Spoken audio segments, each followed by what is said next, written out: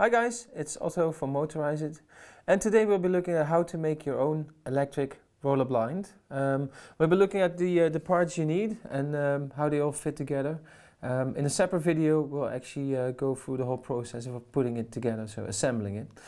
But now let's start with the individual pieces, what they do and what you need them for. Now first of all, let's start with the motor.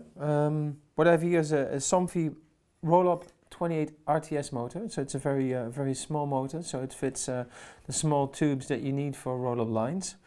Now what's special about the motor is first of all the control. It's an RTS motor, which means it's a remote control. That's you see the antenna here, so the receiver is actually built in, so it's not a separate module. Now what that allows you to do is first of all control it via remote. We have the well-known TS40RTS. Which allows you to remotely control it, but there's more options. For example, a timer, so a clock that allows you to automatically lower and raise your blinds, which is a handy function.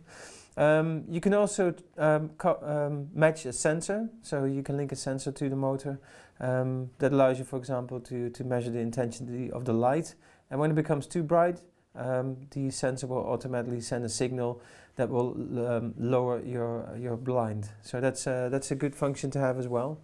So there's a few ways to operate the system. So it's either by remote or triggered or timed. Now you also need, of course, some power to the motor itself. It's a 12-volt motor, so it's not actually directly connected to mains. There's a few ways you can provide power to the motor. First of all, there's a tube which fits 10 rechargeable batteries.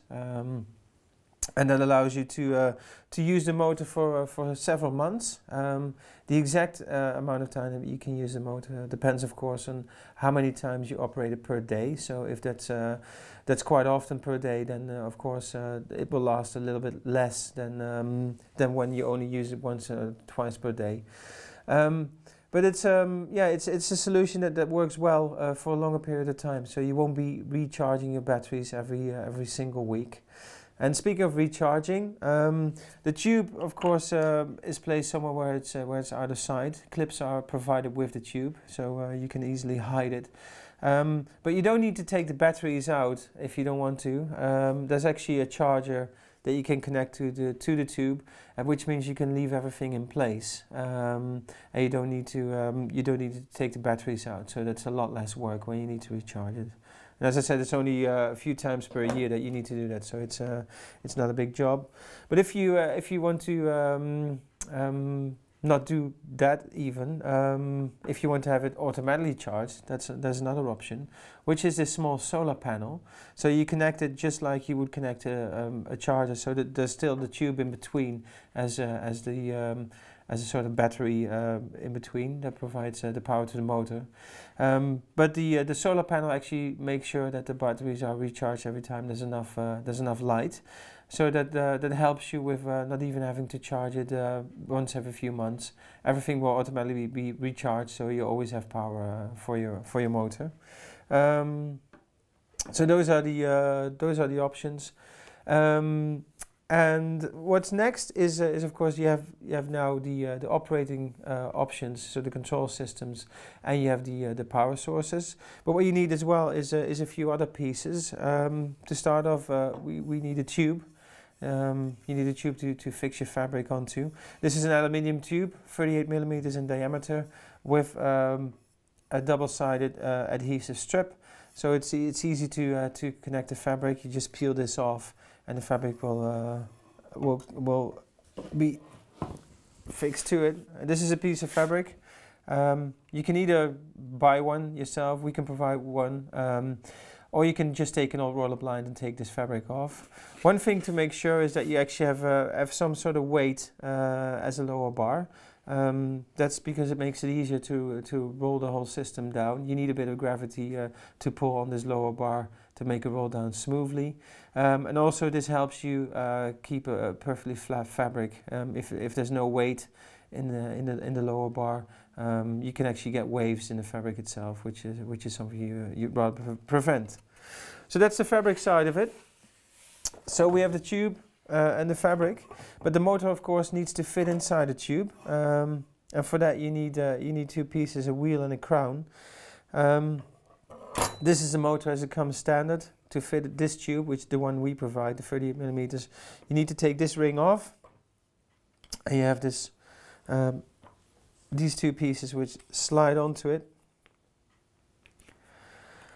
and then the whole system can slide into the tube and make sure that the tube turns while the motor stays in position. So those are the two pieces on the motor side. The motor then of course is connected to a bracket, which is this steel bracket. There's a little sort of adapter part which is screwed onto the motor side, and then this slides over the bracket. As I said before, we will have a separate video where everything is discussed in detail, and you can actually see how it's all put together. But once this has been placed over it, you can actually cover the screw holes and have a nice side cap, so you have a nice clean look for the mounting plates.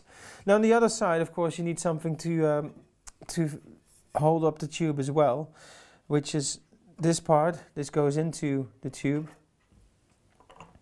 and that slides over this part here. There's a pin. You can actually make the tube a little bit smaller so it's easier to fit in, and you have some room to play with here. So it doesn't need to be exactly up to here. It can be a bit shorter. You have some space here to play with, and it makes it sometimes easier to place the tube inside the brackets. Now on this side, of course, you need the steel bracket as well. This slides over it as well once this piece has been fitted to it. You can see the complete assembly here. And again, you have the covers, which make sure you have a nice and clean look for the whole side bracket. So that's basically it. As a quick overview of all the ways you can operate your electric roller blind and the pieces you need to make one yourself. Now, if you have any questions, you need specific parts, or would like to know something about the power supplies or the remote controls, let me know. The email address is info@motorize.it. Thank you, and see you next time.